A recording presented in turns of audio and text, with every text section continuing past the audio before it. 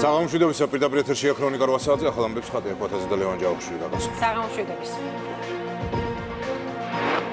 ვის ხდებოდა ბორისპოლის აეროპორტში ელისო კილაძე? უკრაინელი ჟურნალისტების სკანდალური პრესკონფერენცია და მიმართა საგამოძიებო უწყებებს ჟურნალისტის მკვლელობის მცდელობის საქმეზე და ამ ინფორმაციის დამალვის ფაქტზე. დაიბარებენ თუ არა სააკაშვილს უკრაინის გენერალურ პროკურატურაში.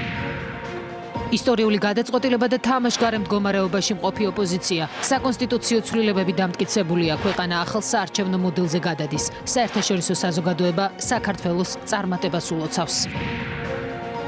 გავალთვიანი პოლიტიკური ვაჭრობა, მემორანდუმის ინტერპრეტირების მცდელობა და თავდასხმა დიპლომატებზე.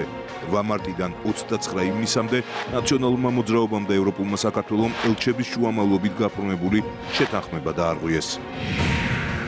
რადიკალური ოპოზიცია გიორგი შაქარაშვილის გარდაცვალებით სპეკულირებს. 17 ბრალდებული და გამოძიება, რომელიც ამ დრომდე გრძელდება. საკონსტიტუციო ცვლილებები დამტკიცებულია 8 მარტის შეთანხმება გაფორმებიდან შესრულებამდე საერთაშორისო პარტნიორების შეფასება და მზადება უსაფრთხო არჩევნებისათვის. ნათია სონღულაშვილი, სოფო ბერიძე, ნატა მახვილაძე და ლევან ფოჩხუა ემზადებიან პირდაპირ ეთერისთვის. ევროკავშირი 15 ქვეყნისთვის საზღვრებს გახსნის, მათ შორისაა საქართველოს. პლებისციტი პანდემიის პირობებში ქეთევან ქარდავა ბრიუსელიდან, თამარ გოცირიძე კი მოსკოვიდან შემოგვიერთებიან. საქართველოს ახალ საარჩევნო მოდელზე გადადის. 17-3-ის წინააღმდეგ უმცირესობაში აღმოჩნდნენ ბიძინა გეგიძე, კახა ოქრიაშვილი, ალექსანდრე ერქვანია, ნატო ჩხეიძემ კი ბოლო მოსმენაზე პოზიცია შეცვალა და კონსტიტუციას მხარი დაუჭირა. მმართველმა გუნდმა საერთაშორისო პარტნიორების და საზოგადოების წინაშე აღებული ვალდებულებები შეასრულა და ოპონენტების პოლიტიკური ვაჭრობის ფონზე ისტორიული ნაბიჯი გადადგა. ნაციონალური მოძრაობის და ევროპული საქართველოს რამდენიმე თვიანი მცდელობა უშედეგოდ დასრულდა. ოპოზიციის ამ ნაწილმა 8 მარტის შეთანხმება დაარღვია. მოდერატორების მოწოდება მიუხედავად არც მესამე კენჭისყრაში ჩაერთო და ამით თამაშგარე მდგომარეობაში აღმოჩნდა.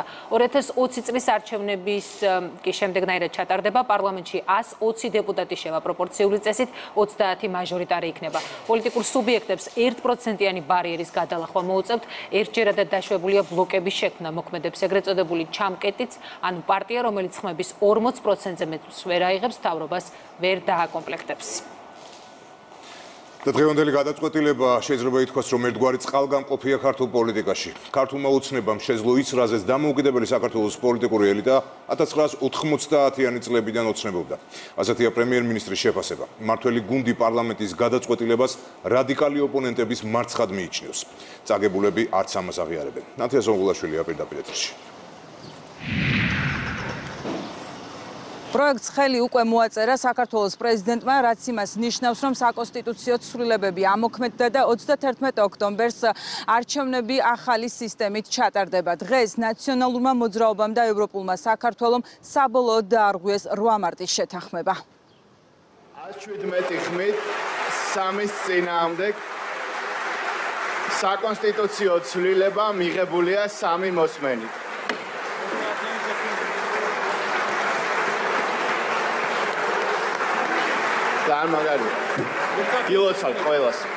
ისტორიული გადაწყვეტილება შედგა, რამდენიმე თვიანი პროცესი წარმატებული შედეგით დასრულდა. მმართველმა გუნდმა დაპირება შეასრულა და ქვეყანაში არჩევნები ახალი სისტემით ჩატარდება. პარლამენტის თავმჯდომარის შეფასებით დღევანდელი დღით დადასტურდა, რომ ქვეყანა მზად არის გააძლიეროს დემოკრატია. ქვეყნის პირველმა სპიკერმა მადლობა გადაუხადა ელჩებს და იმ დეპუტატებს, რომლებმაც საკონსტიტუციო ცვლილებებს მხარი დაუჭირეს.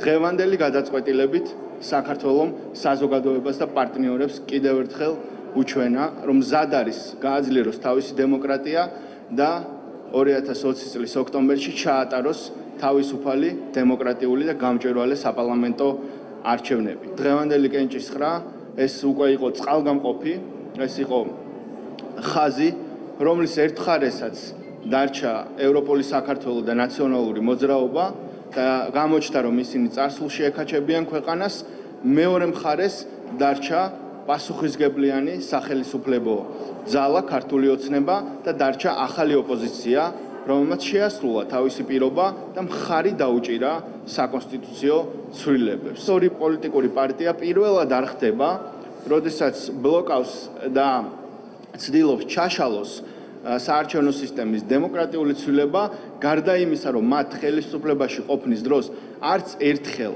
არ დაუჭერიათ მხარი და არც ინიციატივა ჰქონიათ პროპორციულ საარჩევნო სისტემაზე, ამის გარდა მათ ოპოზიციაში უკვე მოახერხეს და მერამდენედ ხელი შეუშალეს გაემიჯნენ და დარჩნენ თამაშგარე მდგომარეობაში დემოკრატიული ცვლილებებისგან. ეს არის მათი არჩევანი, საზოგადოების არჩევანს კი ჩვენ ოქტომბერში დავინახავთ. ნაციონალური მოძრაობა და ევროპული საქართველო 8 მარტის შეთანხმების დარღვევას არ აღიარებენ. არადა კონსტიტუციის საბოლოო კენჭისყრაზე მათი სკამები ისევ ცარიელი იყო. შედეგებს ხდომათა დარბაზის მიღმა ელოდებოდნენ რომან გოცირიძე და ირაკლი აბესაძე. Ჩვენ ვაპირებდით მეორე და მესამე მოსმენაზე კენჭისყრაში მონაწილეობის მიღებას, იმ შემთხვევაში თუ კი 8 მარტის შეთანხმების მეორე ასევე ძალიან მნიშვნელოვან პუნქტს ქართული ოცნება შეასრულებდა და გაათავისუფლებდა გიორგი რურუას. ოპოზიციას არ დაურღვევია, ვინაიდან ხელისუფლებასთან, როდესაც ოპოზიციას აქვს ურთიერთობა, პირველი ნაბიჯი უნდა გადადგას ხელისუფლებამ და მან უნდა შეასრულოს შეთანხმების ორივე ნაწილი. უკან დაიხია ნატო ჩხეიძემ. წინა ორი კენჭისყრისგან განსხვავებით მესამე მოსმენაზე დეპუტატი საკონსტიტუციო ცვლილებების მომხრეების სიაში ჩაეწერა. ჩხეიძემ იფიქრა, რომ კონსტიტუციას ჩაგდებისგან გადაარჩენდა, თუმცა მისი ხმა გადამწყვეტი არ აღმოჩნდა. მე უფრო ვიფიქრე, რომ შეიძლებოდა არ ქონოდა შესაბამისი ხმები და რომ სწორედ მე ვიქნებოდი 113, მაგრამ გამოდგა, რომ ვარ 117.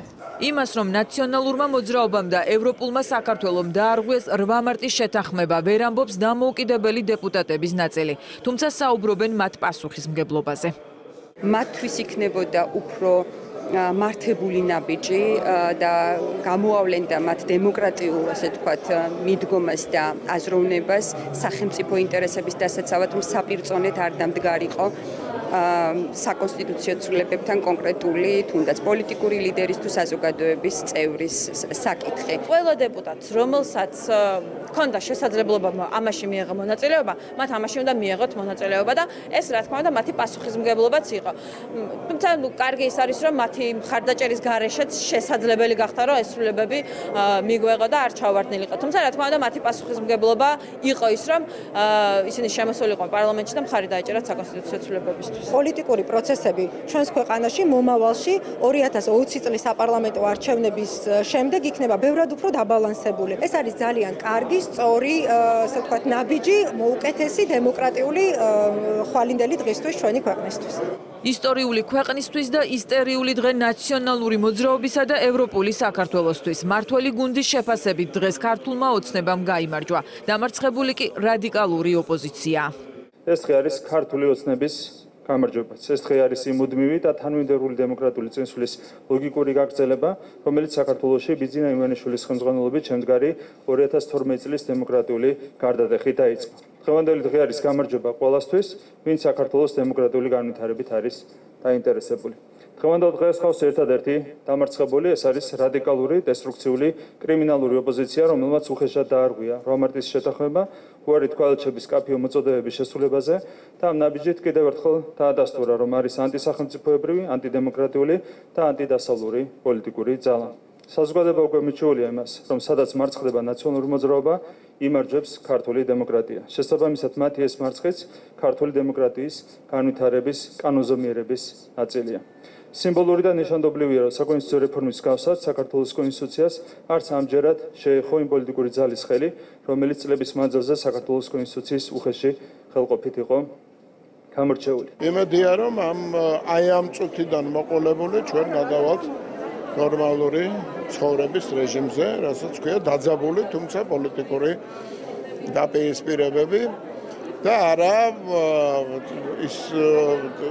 ის დამახასიათებელი სამწუხაროდ სასირცხვილოდ დამახასიათებელი ქმედებები, რომელიც თუნდაც დღეს იყო აგერ პარლამენტის შესასვლელთან. აი მართლა სირცხვილია. ფაქტიურად პირველად მოხერხდა ჩვენი ქვეყნის საპარლამენტო ისტორიაში, როდესაც ჩვენ ვიცით, რომ არჩევნებს ჩავატარებთ იმ სისტემის საფუძველზე, რომელზეც არსებობს სრული პოლიტიკური კონსენსუსი. ნაციონალური მოძრაობა თავის დაჯგუფებებთან ერთად, როგორც ჩანს, მათთვის არანაირი ინტერესი არ იყო ამ ინიციატივის მიღება, ისევ იმ როგორც ჩანს, იმ გზას ადგანან დესტრუქცია, რადიკალიზმი, სრულიად გაუგებარი მიზეზების გამო ისინი ამ პროცესში არ ჩაერთნენ და ჩვენ ვამბობდით, რომ მათი მხრიდან მათ ამისთვის ბუნებრივია შესაბამისი პოლიტიკური პასუხისმგებლობა დაეკისრება. არა მხოლოდ ქვეყნის შიგნით, არამედ ქვეყნის გარეთაც. იმის მაგივრად, რომ პროტესტი მათ წინააღმდეგ მოეწყო და აქცია თუ ვინც არ უჭერდა მხარს იმ საერთო მიღწევას, რომელიც ნამდვილად ყველას მონაპოვარი არის, აქცია მოაწყვეს დღეს აქ მესამე მოსმენის წინ, რაც აბსოლუტურად ალოგიკურია, მაგრამ ამ ბოლოდროინდელი ქმედებები ოპოზიციის იმდენად ალოგიკური არის ზოგადად, რომ არ გვიკვირს მათგან მსგავსი საქციელიც. დღევანდელი ისტორიული გადაწყვეტილებით 4 თვეში საპარლამენტო არჩევნები 120-ზე სისტემით ჩატარდება. 2024 წელს კი ქვეყანა სრულად პროპორციულ სისტემაზე გადადის, რაც მმართველმა გუნდმა ქვეყნის მთავარ დოკუმენტში ჯერ კიდევ 2 წლის წინ ჩაწერა. პარლამენტის მიერ საკონსტიტუციო ცვლილებების დამტკიცებას გამოეხმაურა მთავრობის მეთაური გიორგი გახარიამ. მადლობა გადაუხადა და მიულოცა ყველას, ვინც მხარი დაუჭირა კონსტიტუციურ პროექტს. პრემიერ-მინისტრმა თქვა, რომ საქართველოს დემოკრატიზაცია და ევროატლანტიკური ინტეგრაცია არის შეუქცევადი. მინდა თითოეულ პარლამენტარს მიულოცო ეს შედეგი. ყველას არ აქვს მნიშვნელობა, ვინც ამ საკონსტიტუციო ცვლილებებს ხმა მისცა, ვინც შესძლო ქვეყნის ინტერესები მისი პირად ეგოისტურ ინტერესებზე უფრო მაღლა დაეყენებინა. ეხლა რაც შეეხება პოლიტიკურ მნიშვნელობას. ეს საკონსტიტუციო ცვლილებები, რომლებიც ჩვენ გვაახლოებს უფრო პროპორციულ და საბოლოო ჯამში პროპორციულ საარჩევნო სისტემასთან, ჩემთვის პირადად ნიშნავს რამოდენიმე სერიოზულ მიღწევას. პირველი, რა თქმა უნდა, ეს არის შეუბრუნებელი პროცესი, რომელზეც ქართული დამოუკიდებელი საქართველოს პოლიტიკური ელიტა 90-იანი წლებიდან ოცნებობდა, ვერავინ ეს ვერ გააკეთა და ეს შესძლო ქართულმა ოცნებამ. რაც არ უნდა რთული ყოფილიყო, სახელმწიფო გუნდმა მოახდინა სრული მობილიზება და გააკეთა ის, რაც უნდა გაეკეთებინა პირველ რიგში ჩვენი მოქალაქეების და რა თქმა უნდა ამ ქვეყნის შემდგომი დემოკრატიზაციის და ჩვენი ევროატლანტიკური მისწრაფებების შეუქცევადობის გამო. ერთი რამ უნდა ვიცოდეთ. ყველაზე დიდი მნიშვნელობა აქ რას აქვს, რომ დღეს ჩვენ ყველამ ერთად დავაფიქსირეთ, რომ საქართველოს შემდგომი დემოკრატიზაცია და მისი ევროატლანტიკური ინტეგრაცია არის შეუქცევადი და ამას მივეცით ახლა ჩვენ ხმა. ვინც გარკვეული ვიწრო პოლიტიკური ეგოისტური ინტერესებიდან ამ საკანონმდებლო ცვლილებებს ხმა არ მიცა და ამას ამართლებს რაღაც აბსოლუტურად გაურკვეველი კრიმინალური, უფრო მეცაც ვიტყვი, кейსებით ეს თავის გამართლება უბრალოდ არ იმუშავებს თითოეული ჩვენი მოქალაქის წინაშე. საკონსტიტუციო ცვლილებების შემდგომ ჩვენი ყველაზე მნიშვნელოვანი და ყველაზე პრიორიტეტული ამოცანა რა არის, რომ არჩევნები საქართველოში იყოს დემოკრატიული, სრულად გამჭვირვალე და აკმაყოფილებდეს არჩევნების დასავლურ უმაღლეს სტანდარტებს, რასაც ჩვენ გავაკეთებთ. ეს არის პრიორიტეტი ნომერი 1. ამის შემდგომ უკვე ვის მიცემს ხმას ამომრჩეველი, როდესაც ურნასთან აღმოჩნდება საარჩევნო ურნასთან. ეს მისი გადასაწყვეტია და მე დარწმუნებული ვარ, პარლამენტში გამოსulis დროს თქვი, ერთადერთი ჩვენ რაც გვამოძრავებს, მე რაც მომოძრავებს პირადად არის ის, რომ საქართველოს ახალი მოწვევის პარლამენტში ქვეყნის მტრები აღარ უნდა იყოს. რამდენიმე თვიანი პროცესი დასრულებულია, წინ-წინა საარჩევნო კამპანია და არჩევნების დღე არის. მმართველი გუნდის წარმომადგენლები აცხადებენ, რომ ეს არჩევნები ჩატარდება დემოკრატიულ და თავისუფალ გარემოში. მადლობა ნათია, ეს ნათია სონგულაშვილი იყო. და გვერდება ვიცე-სპიკერი, უმრავლესობის ლიდერი მამუკა მდინარეძე. საღამომშვიდობის ბატონ მამუკა. საღამომშვიდობის. მადლობა რომ ხართ ჩვენთან ერთად. ჩვენ მოვისმინეთ. მადლობა თქვენ და მივესალმებით თქვენს მაყურებელს. მოვისმინეთ საქართველოს პარტნიორების შეფასებები, ასევე ნახეთ ელჩების ერთობლივი განცხადება. რა რეალობაში გადადის დღევანდელი გადაწყვეტილებით ქვეყანა და რა მნიშვნელობა აქვს აი ამ ნაბიჯს დემოკრატიის გზაზე? არაერთხელ გავიმეორებ დღეს უკვე მქონდა ამის საშუალება და კიდევ ერთხელ გავიმეორებ, რომ დღეს მართლაც არის ისტორიული დღე, იმიტომ რომ 3 ათეული წელია უკვე ეს ქვეყანა ვერ ახერხებს სამწუხაროდ, რომ პროპორციულ სისტემაზე გადასულიყო და პროპორციულთან მიახლოებულ სისტემაზე გადასულიყო და დღეს იყო ის დღე, როდესაც ქვეყანამ, არა მხოლოდ ქართულმა ოცნებამ, მთლიანად ქვეყანამ და საზოგადოებამ ეს მოახერხა. ამით არის ისტორიული ეს დღე, რომელიც ზოგიერთი პოლიტიკური ძალისთვის ისტერიული აღმოჩნდა და ამას მოწმობდა მათი დღევანდელი განცხადებები, გარეთ პარლამენტს გარეთ დაანონსებული, დაგეგმილი, დაორგანიზებული და შემდეგ უკვე აღსრულებული აქცია მათი ახალგაზრდული ფრთის წარმომადგენლებისგან და ამდენად არაადეკვატურობა მე მგონია და ძალიან რბილად რომ ვთქვათ, არ არის უბრალოდ სწორი, როდესაც შენი ქვეყანა ახერხებს მესამე ათწლეულის ბოლოს იმას, რასაც მთელი ამ პერიოდის განმავლობაში საზოგადოება ითხოვდა, პოლიტიკური სპექტრი ითხოვდა, რაზეც შეთანხმება მოხდა საბოლოოდ 8 მარტს, ამის წინააღმდეგ წასვლა და შეფუთვა შემდეგ რომელიღაცა კრიმინალის გათავისუფლების მოთხოვნით არის ძალიან ცუდი. ამ ყველაფერს მოწმობდა ჩვენი ფასილიტატორი ელჩების განცხადებაც, ამ ყველაფერს მოწმობდა ამერიკის შეერთებული შტატების სახელმწიფო დეპარტამენტის განცხადებაც, ამ ყველაფერს მოწმობდა ელჩის განცხადება და ამ ყველაფერს მოწმობდა მათ შორის ევროკავშირის განცხადებაც, სადაც ისინი ჩვენს ოპონენტებს მოუწოდებენ, რომ თავის შეიკავონ ასეთი მძიმე შეურაცხყოფისგან მათი წარმომადგენლის გერმანიის ელჩის კონკრეტულად, რომელიც ბოლო დღეებში მძიმე შეურაცხყოფის ობიექტი გახდა და ერთი წინადადება ყველაზე მთავარი, ერთ-ერთი. ძალიან დიდი მადლობა მინდა გადაუხადო ჩვენი მეგობარი ქვეყნების ელჩებს, რომლებმაც უნდა ვაღიაროთ და უნდა თქვათ, რომ უდიდესი როლი შეასრულეს ამ მიზნის მიღწევაში, რომ არა მათი ეს ძალისხმევა, რომელიც თვეების განმავლობაში გრძელდებოდა, ალბათ ჩვენ ძალიან გაგვიჭირდებოდა ამ გადაწყვეტილების მიღება, მიუხედავად ნებისა, მიუხედავად იმისა, რომ საქართველოს კონსტიტუციაში უკვე ეწერა და წერია, რომ ქვეყანა გადადის პროპორციულ სისტემაზე და ეს მხოლოდ შესაძლებელი იყო 2024 წელს. სრულად პროპორციულ სისტემაზე ჩვენ გადავდივართ 2024-ში, მაგრამ ის, რომ 2020-ში უკვე მაქსიმალური პროპორციით ჩვენ არჩევნებს ჩავატარებთ, მათ შორის არის უდიდესი დამსახურება ჩვენი მეგობარი ქვეყნების ელჩების. ბატონო მამუკა, პარლამენტის თავმჯდომარემ თქვა, რომ ნაციონალური მოძრაობა და ევროპული საქართველო ქვეყანას წარსულისკენ ეკაჩებიან, ასევე პრემიერმა ვახდენთ ციტირებას საქართველოს ახალი მოწვევის პარლამენტში ქვეყნის მტრები აღარ უნდა იყვნენ. თქვენ როგორ ხედავთ თამაშგარეთ დარჩენილთა პოლიტიკურ მომავალს? ლევან, დღეს ფაქტია, რომ ნაცმოძრაობამ და ეგრეთ წოდებულმა მისმა განაყოფმა, ეგრეთ წოდებულმა ევროპულმა საქართველომ თავის პოლიტიკურ მომავალს საბოლოოდ დაუსვა წერტილი. არ ვიცი ეს რატო გააკეთეს, არ ვიცი ამდენად არაადეკვატურები რატომ გახდნენ, მაგრამ მე მაინც გონია ჩემი სუბიექტური შეფასებაა, რომ ისინი შევიდნენ ჩიხში, შეტოპეს ამ თავის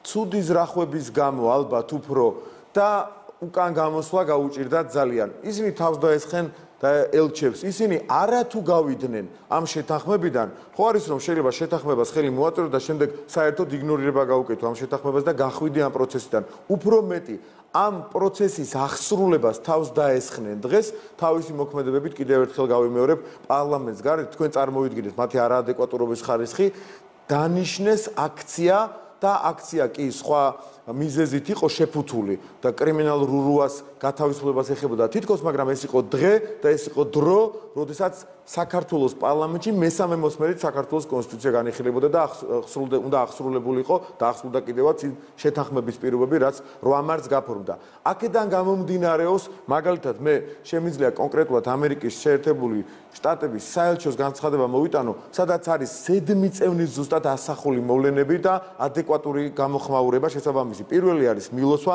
შემდეგ არის წუხილი დიპლომატების სხვანაირად ამას ვერ იტყვე. წუხილი მასთან დაკავშირებით, რომ კონკრეტული მხარე, რომელმაც ხელი მოაწერა შეთანხმებას, არ ჩაერთო პროცესის, შემდეგ არის ეუთოოდირის რეკომენდაციების შესრულებისკენ მოწოდება, რაზეც ჩვენ რამდენიმე თვე ამუშავდა, მათ უმრავლესობას ვითვალისწინებთ და უნებრივია ეს მოწოდება ჩვენი მხრიდან იქნება შესრულებული, ამაში ჩართულები არიან თავად ჩვენი ფასილიტატორები, ვინც მონაწილეობა მიიღო 8 მარტის შეთანხმებაში და ჩვენ მის აღსრულებაზე უკვე ვმუშაობთ, უკვე იურიდიულ ნიუანსებში ვართ ჩასული და რაც ყველაზე მნიშვნელოვანია, რითაც მანიპულირებენ მთელი ამ ბოლო პერიოდის განმავლობაში ჩვენი პატრიოტული ოპოზიციის წარმომადგენლები. არის კონკრეტული მითითება კიდევ ერთხელ. 8 მარტის შეთანხმების ვალდებულების იმ ნაწილის შესრულება, რაც ერთობლივ განცხადებაში აისახა, სადაც შეიძლება აღქმულ იქნას როგორც სასამართლოსა და საარჩევნო პროცესების უმართებულო პოლიტიზაციად ასეთი ქმედებების თავშეკავებისგან არის მოწოდება და თქვენ დაგისვავთ, რა თქმა უნდა, რიტორიკულ კითხვას და საზოგადოებას და ნებისმიერ ადამიანს, რომელიც ახლა ჩვენ გვისმენს, რომელი შეიძლება იყოს უმართებულო პოლიტიზება, თუ არა ის, რასაც აკეთებენ ჩვენი ოპონენტები დღეს. როდესაც საუბარია ერთობლივ განცხადებაში, ერთობლივ შეთანხმების ამ ნაწილში, მეორე ნაწილში იმაზე, რომ უმართებულო პოლიტიზაცია, პოლიტიკის ჩაურევლობა უნდა იყოს უზრუნველყოფილი და ეს პოლიტიზაცია უნდა იყოს გამორიცხული, ეს ჩარევას გულისხმობს, ეს გულისხმობს მოწოდებას, რომ სადღაც ჩავერიოთ და რომელიღაცა კონკრეტული кейსის ბედი გადაწყვიტოს პოლიტიკურმა ასპექტმა, თუ პირიქით პოლიტიზაცია უნდა გამორიცხოთ, რა თქმა უნდა გამორიცხოთ და ამას მოგვიწოდებით და რაც კიდევ უფრო, რაც არანაკლებ უფრო სწორად მნიშვნელოვანია, ბოლო პუნქტი ეხება ამერიკის შეერთებული შტატების საელჩოს განცხადების იმას, რომ ყველა მხარემ უნდა სცეს პატივი ამ პროცესში ჩართული ფასილიტატორების როლს და ეს საუბარია ისევ და ისევ ჩვენი ქნიშის ჩვენი გერმანიის ელჩის კი ბატონო ჩვენ დიახ მეგობარი ქვეყნის გერმანიის ელჩის იმ განცხადებებზე რომელიც იყო სიმართლის დაფიქსირება და ჩვენი მეგობარი ქვეყნის გერმანიის წარმომადგენლის ოფიციალური წარმომადგენლის მიმართ ასეთი თავდასხმა არის მხოლოდ და მხოლოდ ისტერიკის ნაწილი, რომელიც ისტერიკაშიც ჩააგდო ნაცმოძრაობა და ეგრეთ წოდებული ევროპული საქართველო სიმართლემ. მეტი იქ არაფერი არ იყო. ელჩი კონკრეტული ადამიანი ჩართული იყო მოლაპარაკებებში და მოლაპარაკებების შესახებ ინფორმაციის გადაცემა საზოგადოებისათვის მათ მიიღეს როგორც მძიმე შეურაცხყოფა, რაღაცა მათ წინააღმდეგ წასვლა და ამის გამო დაესხნენ თავს. სწორედ ამის შესახებ კითხავთ ბატონ მამუკა, დიპლომატის განცხადება და შემდეგ უკვე ესეთი შეურაცხყოფა მისი. ამ ნაბიჯით, როგორ ფიქრობთ, ოპოზიციამ ქვეყნის გარეთაც დაიზიანა თუ არა იმიჯი? იმიტომ რომ ჩვენ საერთაშორისო რეზონანსიც ნახეთ ხომ გამოხმაურება ამ ქმედების. მათი დამოკიდებულება ხატია ხომ ყველამ ვიცით რომ როგორც კი რაღაცა არათუ შეურაცხყოფა მიაყენო არათუ წინააღმდეგ წახვიდე ჩვენი პარტნიორი ქვეყნის რომელიმე პოზიციისგან უბრალოდ რაღაცა ვორდინგი რომ არ დაემთხვეს ამას ყიდიან ხოლმე პრორუსულობად თქვენ წარმოვიდგინეთ ამას აი დაუშვათ რაღაცა რომელიღაც კონგრესმენს ჩვენს კოლეგას ძალიან საპატივცემულო ადამიანს არ აქვს მნიშვნელობა როგორც კი შეიძლება არ დაეთანხმო რაღაცა აზრის გამოთქმაში იმ წუთასვე გაწებებენ ცდილობენ ყოველ შემთხვევაში ას გაწებებენ მეორე საკითხია პრორუსულის იარლიხს და ამ ფონზე ისინი თავს ესხმიან იმ პოზიციას რომელიც მათი წარმომადგენლობით ფასილიტაციით და მათთან ერთად შეთანხმების საგანი იყო და კონკრეტულ ადამიანს ევროკავშირის ერთ-ერთი ძლიერი პარტნიორი ქვეყნის გერმანიის წარმომადგენელთან დაკავშირებით იყო გამოთქმული წარმომადგენლის მიერ იყო გამოთქმული ამ პოზიციას კი არა ამ ადამიანს დაესხნენ პირადად მძიმე შეურაცხყოფები აყენეს და არც მინდა გავიმეორო მათი მაგალითად ერთ-ერთი ლიდერის შალვა ნათელაშვილის გამონათქვამები ქვეყნის წინააღმდეგ არათუ კონკრეტული ადამიანის არათუ კონკრეტული წარმომადგენლის წინააღმდეგ საოცრებაში გადავიდნენ წარმოუდგენელ არაადეკვატურობაში გადავიდნენ შევიდნენ ჩიხში საიდანაც გამოსავალი ვეღარ იპონეს და ეს იყო მხოლოდ და მხოლოდ მათი ასეთი მათ შორის ძალიან ბინძური განცხადებების მიზეზი რითაც თქვენ კითხვაზე გავცემ პასუხს ბუნებრივია თავის დაიზიანეს მაგრამ იმდენად არაადეკვატურებია გახდნენ ამ ბოლო პერიოდის განმავლობაში და იმდენად ისტერიაში არიან და ისტერიკაში არიან რომ ალბათ ვეღარ საზღვრავენ უკვე რასაკეთებენ როგორ მოქმედებენ და ბოლოს არ ვიცი იცით თუ არა მე წეგან წავიკითხე და არ მინდა შემეშალოს მე მგონი წყარო სწორი იყო მათი ერთ-ერთი ლიდერი მოდი თქვათ არანაირი მედია საშუალების ხელმძღვანელი ნიკა გვარამი არის ერთ-ერთი ლიდერი სააკაშვილი ბოკერია რურუასთან და კიდევ უფრო მეცაც ვიტყვი ნათელაშვილთან ერთად ეს ადამიანი აცხადებს რომ შემოდგომაზე ხელისუფლება უნდა დაემხოს უკვე პირდაპირ დანაშაულებრივი მოწოდებები მოდის მათი მხრიდან იმიტომ რომ ეს არის კიდევ ერთხელ გავემეორებ მათი ისტერიის მიზეზი ბოლოდროინდელი მოვლენებიდან და სიმართლიდან გამომდინარე. გასაგებია. დიდი მადლობა მამუკამ დინარაძე პასუხობდა ქრონიკის კითხვებს საუბრობდით საკონსტიტუციო ცვლილებებზე.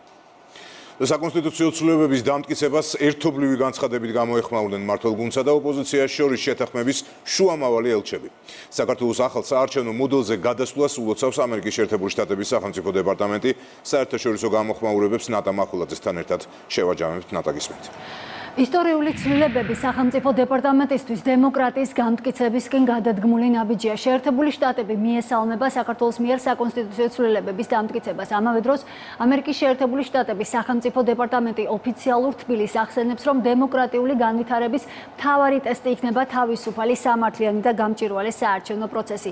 ამერიკის შეერთებული შტატების სახელმწიფო დეპარტამენტი ასევე ხაზს უსვამს იმას, რომ ვაშინგტონი საქართველოს მხარდაჭერას მომავალშიც გააგრძელებს.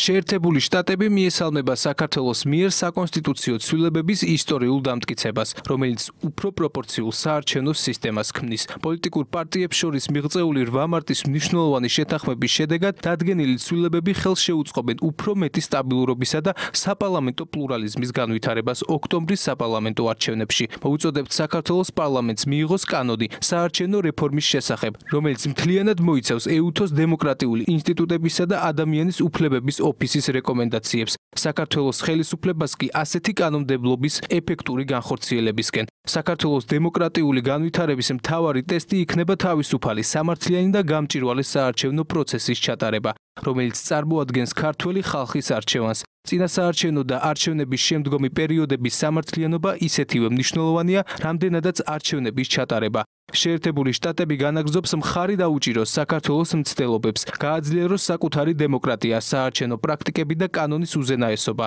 ისევე როგორც ფართო ევროატლანტიკური მისწრაფებები, რომლებიც ერთ-ერთი საუკეთესო თავდაცვაა რუსული აგრესიის წინააღმდეგ. საარჩევნო პროცესს საქართველოში ფასილიტატორი ელჩები დააკვირდებიან. საკონსტიტუციო ცვლილებების მესამე მოსმენით მიღებას ისინი საგანგებო განცხადებით გამოეხმაურნენ დღეს.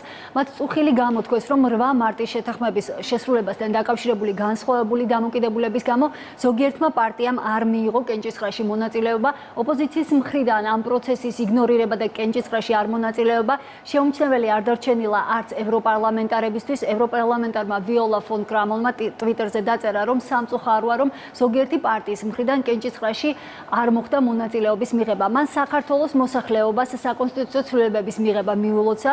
ვიოლა ფონ კრამონი მხარებს მოუწოდებს ასევე მიიღონ ოდირის რეკომენდაციებთან სრულად თავსებადი საარჩევნო კოდექსი, უზრუნველყო მშვიდობიანი და თავისუფალი წინასაარჩევნო პერიოდი, ასევე თავი შეიკავონ ისეთი მოქმედებებისგან, რომელიც პოლარიზაციას და ძალადობას გამოიწვევს. დიპლომატებს, რომლებიც საკონსტიტუციო ცვლილებების მიღების პროცესს აკვირდებოდნენ, მიაჩნიათ, რომ საკონსტიტუციო ცვლილებების შედეგად საქართველოს პარლამენტი უფრო წარმომადგენლობითი და პლურალისტური იქნება. გულითადად ულოცავთ საქართველოს პარლამენტს დღეს საკონსტიტუციო ცვლილებების მიღებას, რომლებიც მიზნად ისახავს პარლამენტში პლურალიზმის გაზრდასა და უფრო ფართო წარმომადგენლობას საკანონმდებლო ორგანოში. ვაღიარებთ, რომ ეს ცვლილებები ასახავს იმ კომპრომისებს, რომელთა მისაღწევად საქართველოს პოლიტიკურ პარტიებს სირთულეების გადალახვა დაჭირდათ და მივესალმებით მათ, ვინც უზრუნველყო ამ ცვლილებების წარმატებით დასრულება. წუხართ, რომ 8 მარტის შეთანხმების შესრულებასთან დაკავშირებული განსხვავებული დამოკიდებულების გამო ზოგიერთმა პარტიამ არ მიიღო კენჭისყრაში მონაწილეობა. ამჯერად ჩვენ მოუწოდებთ ყველა მხარეს ჩაერთონ ეუთო ოდირის საარჩევნო რეფორმების რეკომენდაციების მიღებასა და შესრულებაში. ეს უაღრესად საჭირო რეფორმები ხელშეუწყობს თავისუფალი, სამართლიანი და გამჭვირვალე საარჩევნო გარემოს შექმნას, რომელშიც საქართველოს მოქალაქეები შეძლებენ საარჩევნო ყუთებთან ხმის თავისუფლად მიცემას. 8 მარტის შეთანხმების ვალდებულებების შესრულება, რაც გულისხმობს ისეთი ქმედებების მოგვარებას, რაც შეიძლება აღქმულ იქნას, როგორც სასამართლო და საარჩევნო პროცესების უმართებულო პოლიტიზაცია, კვლავაც გადამწყვეტია ქვეყანაში გამართული დემოკრატიისა და კანონის უზენაესობის მისაღწევად, განსაკუთრებით საარჩევნო პერიოდში. ჩვენ კვლავაც გავაგრძელებთ ამ ვალდებულებების შესრულებაზე დაკვირვებას, განსაკუთრებით ოქტომბრის წინა საარჩევნო პერიოდში. და ბოლოს გსურს ყველა მხარემ პატივისცეს ჩვენს, როგორც ამ პროცესში ჩართული ფასილიტატორების როლსა და კეთილსინდისიერებას. დღეს ისტორიული დღეა. კონსტიტუციური ცვლილებები დემოკრატიის გაძლიერებისკენ გადადგმული ნაბიჯია. საქართველოს პარლამენტი უფრო წარმომადგენლობითი და პლურალისტული იქნება და მეტ ადამიანს ექნება საშუალება საქართველოს მომავლის შენებაში შეიტანოს წვლილი. ულოცავ საქართველოს ხალხს. მათი ნება ურყევია. მოხარული ვარ, რომ საკონსტიტუციო ცვლილებები მიიღეს დღეს საქართველოს პარლამენტში, უმრავლესობის ხმათა საკმარისი რაოდენობით. ჯერა რომ საარჩევნო კანონი, რომელსაც მიიღებენ ამის საფუძველზე კიდევ უფრო უკეთეს საფუძველს, შეუქმნის ქართულ დემოკრატიას და ეს შეთანხმება პარტიებს შორის ხანგრძლივი მოლაპარაკებების შედეგად შედგა. მოხარული ვარ, რომ ეს შედეგი მივიღეთ. საქართველოს პრეზიდენტმა საარჩევნო სისტემის ცვლილებაზე კონსტიტუციურ კანონპროექტს ხელი მოაწერა. პრეზიდენტმა საკონსტიტუციო ცვლილებების დემოკრატიისა და სტაბილურობისკენ გადადგმულ ნაბიჯები უწოდა. პრეზიდენტმა ასევე მადლობა გადაუხადა ფასილიტატორებს გაწეული შრომისთვის. მოდერატორთა როლზე საუბრობს საგარეო უწყების ხელმძღვანელი დავით ზალკალიანმა სოციალურ ქსელში გავრცელებულ განცხადებაში პირდაპირ თქვა, რომ დიალოგის ეფექტიანობა მხარებს შორის სწორედ ელჩებმა უზრუნველყვას. გველოდება რთული პერიოდი. ჩვენი წარმატებები ამ პანდემიის დროს, ჩვენი დღევანდელი სტაბილურობა ბევრს შეიძლება არ აწყობდეს და ბევრი გამოწვევა კიდევ იქნება იმ გზაზე, რომელიც მიგვიყვანს არჩევნებამდე. ამ გამოწვევებს გავუმკლავდებით ყველანი ერთად და მე მჯერა, რომ ჩავატარებთ მშვიდობიან, გამჭვირვალე, სამართლიან არჩევნებს, როგორც არის დაგეგმილი, ისიც მჯერა, რომ პანდემიაც ვერ შეგვიშლის ხელს ამაში. საკონსტიტუციო ცვლილებების მიღებას უკვე მოჰყვა გამოხმაურებები საერთაშორისო მედიაში ისტორიული ცვლილებების დავდებითად შეფასების გარდა მედია აკრიტიკებს ოპოზიციის ქმედებას, როგორც სტატიაშია მითითებული, ელჩების თხოვნით მიუხედავად მათ კენჭისყრაში მონაწილეობა არ მიიღეს, რაც ძალიან სამწუხაროა. ახლა დასავლელი პარტნიორები გამადიდებელი შუშით წინა საარჩევნო პროცესებს დააკვირდებიან და სწორედ 2020-ის საპარლამენტო არჩევნების გადაცდომების გარეშე ჩატარება იქნება მათთვის დემოკრატიის გარანტი ქვეყანაში. მადლობა ნატა, ეს ნატა მახვილაძე იყო. შეთანხმება, რომელიც ხელმომწერთა ნაწილმა გაფორმებისთანავე სადავოდ აქცია, არარსებული დაპირება ეგრეთ წოდებული პოლიტპატიმრების შესახებ, ორი შეწყალებული და გიორგი რუროა, რომლის გათავისუფლების ულტიმატუმს მისმა მომხრე პოლიტიკოსებმა მათ მიერვე მოთხოვნილი საარჩევნო მოდელი გადააყოლეს. მემორანდუმი, რომელსაც ორი პარტია ყველასგან განსხვავებულად კითხულობდა და ფასილიტატორების გადმარტება, რის გამოც გერმანიის ელჩმა ოპოზიციისაგან შეურაცხყოფაც დაიმსახურა. 8 მარტიდან 29 ივნისამდე სოფო ბერიძე შეაჯამებს ამ პროცესს. 8 მარტიდან 29 ივნისამდე 3 თვეზე მეტი გავიდა და საბოლოოდ ოპოზიციამ უარი თქვა იმაზე, რასაც თავად არა მარტიდან, არამედ უფრო ადრე ნოემბრიდან ითხოვდა. საბოლოო ჯამში ნაციონალურმა მოძრაობამ და ევროპულმა საქართველომ კონსტიტუციურ ცვლილებებზე მაღლა, რომელიც თავის მხრივ ისტორიული გადაწყვეტილება გიორგი რურუას საქმე დააყენა. პროცესი ხანგრძლივი გამოდგა და არც მეტი, არც ნაკლები საბოლოოდ დიპლომატის შეურაცხყოფით დასრულდა. საუბარია გერმანიის ელჩზე, რომლის განცხადებაც გიგა ბოკერიასა და შალვა ნათელაშვილს არ მოეწონა. ელჩმა კი მხოლოდ ის თქვა, რომ 8 მარტის შეთანხმებაში გიორგი რურუას საკითხი არ ფიგურირებდა. გარდა ამისა, სწორედ ელჩის მიმართ გაკეთებული განცხადებების გამო ევროკავშირის მისიამ საქართველოში სხვა დიპლომატიურ უწყებებთან შეთანხმებით გამოაქვეყნა სულ ცოტა ხნის წინ განცხადება, რომლითაც გმობენ გერმანიის ელჩზე თავდასხმას და მიაჩნიათ, რომ ყველამ უნდა შეიკავოს თავი მსგავსი ტიპის შეურაცხმყოფელი ბრალდებებისაგან. ამას გარდა გერმანიის ელჩის მოადგილემ ტაბულას რედაქტორს მისწერა წერილი, სადაც საუბარია იმის თაობაზე, რომ ჰუბერტ ქნირშის მიმართ ინტერესი მას შემდეგ გაიზარდა, რაც ელჩს იძულებული გახდა ერთგვარად, რომ განემარტებინა 8 მარტის შეთანხმების შინაარსი მხარეებისათვის და ამავე განცხადებაში ელჩის მოადგილე აღნიშნავს, რომ ტაბულამ ქნირშის 6 თვის წინანდელი ინტერვიუს არასწორი ინტერპრეტირება მოახდინა. რამდენიმე თვიანი დაძაბული პოლიტიკური პროცესის შემდეგ ელჩების თანდასწრებით ხელმოწერილი დოკუმენტით დაპირისპირებულმა მხარეებმა 8 მარტს ორი ვალდებულება აიღეს. ერთი კონსტიტუციური ცვლილებების მხარდაჭერას ეხებოდა. შეთანხმებას თან ახლდა მხარეების ერთობლივი განცხადება შემდეგი ჩანაწერით.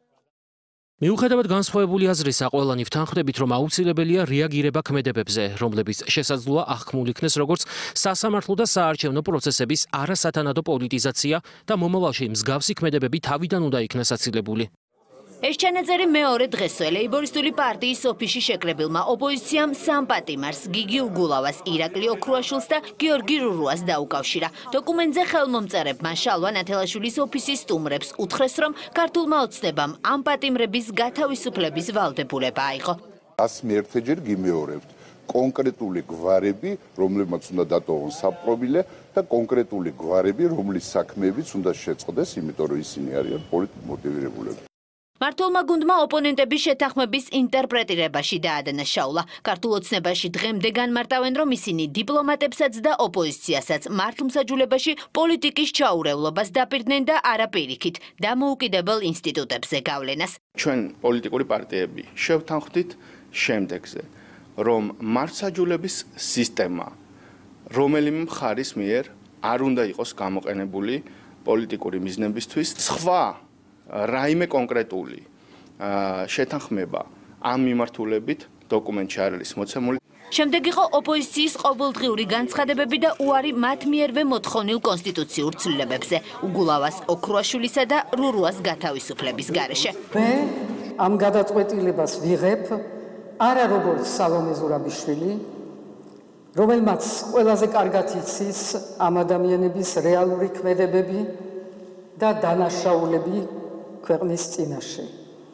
არამედ როგორც ქვეყნის პრეზიდენტი. 15 მაისს პრეზიდენტმა მსჯავრდებულები უგულავა და ოქრუაშვილი შეიწყალა. ბრიფინგზე სალომე ზურაბიშვილმა თქვა, რომ გადაწყვეტილება დაძაბული ვითარების განმუხტვის მიზნით მიიღო. პრეზიდენტის პასუხად მმართველმა პარტიამ განაცხადა, რომ შეწყალება მათთვის მოულოდნელი აღმოჩნდა. პროცესის მონაწილე დიპლომატები მხარეებს ვალდებულებების სრულად შესრულებისკენ პერიოდულად მოუწოდებდნენ, თუმცა არც ერთ მათგან ცხადებაში არ ფიგურირებდა გიორგი რურუა. მათგან არავის უთქვამს, რომ ხელისუფლება შეთანხმების მონაწილეებს პატიმრის გათავისუფლებას დაპირდა. პერიოდულად ისმოდა დასავლელი პოლიტიკოსების ნაწილის კრიტიკული განცხადებებიც. 21 ივნისი საკონსტიტუციო ცვლილებებს პარლამენტი 136 ხმით იღებს. კანონპროექტს მხარს ევროპული საქართველოც უჭერს, პირველად და უკანასკნელად. 23 ივნისი უზენაეს კანონში ცვლილებები მეორე მოსმენით 115 ხმით შედის. ოპოზიცია ნაკისრი ვალდებულებების შესრულებაზე ისევ უარს ამბობს. გზავნილებია ციხიდანაც, რურუა ტონსიცვლის და მეგობრებს ურჩევს საკონსტიტუციო ცვლილებებს მხარი დაუჭირონ. ნაციონალური მოძრაობა და ევროპული საქართველო პატიმრის რჩევას არ ითვალისწინებენ და ისევ ამტკიცებენ, რომ ქართული ოცნება შეთანხმების მონაწილეებს რურუას გათავისუფლებას დაპირდა. შეთანხმება არ შეიცავს გიორგი რურუას სახელს. ეს ფინალია. გერმანელმა დიპლომატმა მთავარი სათქმელი პროცესის მიწურულს და ცვლილებების მესამე მოსმენის წინ თქვა. ოპოზიციის რეაქციამაც არ დააყოვნა, თუმცა მოლოდინს გადააჭარბა. ელჩს თარგმანში დაკარგული და მოსყიდულიც კი უწოდეს. ბატონი ჰირს, უთანაგდოთ მას. უკვე მერამდენიც უნდა გაიხიოს, ეგეთ ჩარში არ ვიცი რა, თარგმანში დაკარგულს გასყომე და მე ბოდიშის მოხდა უწევს. ეს არის ელჩი, რომელიც ფინანსდება ივანიშვილის რეჟიმისაგან, ისევე როგორც ადრინდელი საფრანგეთის ელჩი ერიკ ფურნიე. ოპოზიციის ნაცვლად ბოდიშს იხდის ქართული ოცნება. მართლ პარტიაში მიაჩნიათ, რომ ოპონენტები დიპლომატების მიერ ნათქვამის სიმართლის შემდეგ სიტყვებს ვეღარ აკონტროლებენ. ჩვენ კიდევ ერთხელ ბოდიში უნდა მოუხადოთ გერმანიის ელჩს იმისათვის, რომ საქართველოს მოქალაქე აკეთებს ასეთ განცხადებებს. ეს არის მიუღებელი და ეს კიდევ ერთხელ მიუთითებს იმასე, რომ ოპოზიცია არის აბსოლუტურად აჭრელი და ვეღარ აკონტროლებს საკუთარ სიტყვებს. გერმანელ დიპლომატს ოპოზიციონერი პოლიტიკოსების მძაფრი რეაქციის უყვირს. ეს მაშინ, როცა ელჩი ამბობს, რომ 26 ივნისს მხოლოდ იმაზე ისაუბრა, რაც 8 მარტის შეთანხმებაში შედის. ზოგიერთ ადამიანს ძალიან მძაფრი რეაქცია ჰქონდა ჩემს ნათქვამზე, რაც არ ყოფილა რამე განსაკუთრებული და ეს ადრეც მithქვამს. უბრალოდ ის აღნიშნე, რაც შედის 8 მარტს მიღწეულ წერილობით შეთანხმებაში. ვიცი, რომ პოლიტიკაში, არა მხოლოდ ქართულ პოლიტიკაში, არამედ ბევრ სხვა ქვეყანაშიც, ხალხი ძალიან სწრაფად აჟიტირდება. იყენებენ საკმაოდ ხის ტენას და საშუალებებს საკუთარი აზრის გამოსახატად. ეს არ არის რაიმე ძალიან მოულოდნელი, მაგრამ მნიშვნელოვანია, რომ საჯარო სფეროში მოღვაწე ადამიანებმა პატივისცენ ერთმანეთს და იმედი მაქვს, რომ ეს გამოცდილება საქართველოში ხელშეუწყობს ამის განვითარებას. ეს ყველაფერი უკვე დასრულდა. გასული კვირის ამბავია. მიმდინარე კვირის კი 3 მოსმენით მიღებული კონსტიტუციური ცვლილებები და ოპოზიცია, რომელმაც უარი თქვა იმაზე, რასაც ნოემბრის შემდეგ ითხოვდა. ახლა კი პანდემია და არჩევნები. საქართველოს ამ გლობალური გამოწვევისთვის მზადებასაც განაგრძობს პარლამენტი დაავადებათა კონტროლის ეროვნული ცენტრის რეკომენდაციებს ელის. არჩევნების დღეს მოქალაქეთა უსაფრთხოების დაცვაზე ზრუნვისთვის პარლამენტში სამუშაო ჯგუფი მოქმედებს. კანონმდებლებთან ერთად მასში ჯანდაცვის, იუსტიციისა და საგარეო საქმეთა სამინისტროები, ასევე CSKO და დაავადებათა კონტროლის ცენტრია ჩართული. ბოლო შეხვედრა 18 ივნისს დიპლომატების მონაწილეობით ჩატარდა. კიდევ ერთი სამუშაო შეხვედრა კი პარლამენტში ცოტა ხნის წინ დასრულდა და დისკუსიაში ოპოზიციაც მონაწილეობს. რა ვერსიები განიხილება არჩევნების უსაფრთხოდ ჩასატარებლად და როდი შეიძლება ველოდოთ საკანონმდებლო ორგანოს გადაწყვეტილებას. ლევან ფოჩხუა გვერდება პირდაპირ ეთერში. დიახ, რა რეკომენდაციები იქნება შესრულებული და გათვალისწინებული და რა არა ეს უკვე საკომიტეტო მოსმენებზე გამოიკვეთება, თუმცა ერთ რამეში ყველა თანხმდება, რომ აუცილებელი არის ქვეყანაში არჩევნები ჩატარდეს უსაფრთხო გარემოში. დღეს მაგალითად ოპოზიციის წარმომადგენელს ჰქონდა იმგვარი რეკომენდაცია, რომ კარგი იქნება თუ დიდი საარჩევნო უბნები გაიყოფა და მას დაემატება ახალი საარჩევნო უბნები, იქედა გამომდინარე, რომ არ მოხდეს დიდი რაოდენობით მოქალაქეების თავშეყრა ერთ საარჩევნო უბანზე. რაც შეეხება მმართველ გუნდს, აქ არ გამორიცხავენ იმას, რომ საკარანტინო ზონაში დაემატოს სპეცუბნები იმის გამო, რომ კარანტინში მყოფ მოქალაქეებსაც მიეცეთ საკუთარი მოქალაქეობრივი ვალის გამოხატვის პოზიციის გამოხატვის საშუალება უშუალოდ არჩევნების დღეს. თუმცა დღეს ირაკლი კვებახიძემ ისიც დააკონკრეტა, რომ ეს ყველაფერი საბოლოო ჯამში მაინც არის ცენტრალური საარჩევნო კომისიის გადასაწყვეტი და დღეს ამ შეხვედრის დასრულების შემდეგ ასევე კომენტარი გააკეთა დაავადებათა კონტროლის ეროვნული ცენტრის ხელმძღვანელმა და როგორც ავირან გამყრელიძე აცხადებს, დღევანდელი ეპიდემიოლოგიური სურათი იმის საფუძველს იძლევა, რომ არჩევნები ქვეყანაში მშვიდ გარემოში ჩატარდება შემოდგომით. დღეს ეფით სიტუაცია კონტროლს ექვემდებარება, ამიტომ თუ ეს სიტუაცია ჩვენ შევინარჩუნეთ, არჩევნების ჩატარებას არავით არის საფრთხე არ ემუქრება. პრინციპების დონეზეა წარმოდგენილი, თუ თქვათ, როგორ უნდა ჩატარდეს არჩევნები, კერძოდ COVID ინფიცირებულთან ადამიანებთან, რომლებიც საავადმყოფოში არიან, კარანტინში მყოფ ადამიანებთან და ასევე თვითიზოლაციაში მყოფ ადამიანებთან. ხდება ახალი რეგულაციების შემოტანა, როცა სამომრჩეველი შედის უბანზე, სადეზინფექციო კონტროლი, დეზობარიერი, ხელების დამუშავება, პირბადის მიწოდება, ასე ეს ყველაფერი უმატებს წუთებს ხმის მიცემისთვის და როდესაც სამომრჩეველთა რაოდენობა აღემატება 800-1000 სამომრჩეველს, იქ უკვე შეიძლება ვერ მოესწროს უკვე ადმინისტრირება და შეფერხდეს თვითონ პროცესი. ამიტომ ასე უნდა გაიყოს, დიდი უბნები უნდა გაიყოს. ჩვენი აზრით ეს კონკრეტული წინადადებები არის ირაციონალური თავის შინაარსით, მაგალითად, როდესაც გთავაზობენ 500 მეტრიანი რადიუსის დაწესება საარჩევნო უბნებთან 3700 უბანია. 500 მეტრი არის 9 კილომეტრი, რო გავამრავლოთ 9 კილომეტრზე 3700 გამოდის 1850 კილომეტრი, 1850 კილომეტრი საქართველოს სიგრძეში და სიგანეში ერთად არ არის. ანუ ამდენად ირაციონალური იყო მათი წინადადებები. იგივე ხება სხვა რეკომენდაციებსაც, შეიძლება ცესკომ მიიღოს გადაწყვეტილება შესაბამის სივრცეში საარჩევნო უბნების სპეციალური საარჩევნო უბნების გახსნასთან დაკავშირებით. მაგალითად, თუ არის მოწყობილი სადმე სასტუმროში პირობითად საგარანტინო სივრცე, შეიძლება ცალკე შექმნას კომისია, ცალკე შეიძლება ჩატარდეს არჩევნები, ამასთან დაკავშირებით საბოლოო გადაწყვეტილებები მიიღება.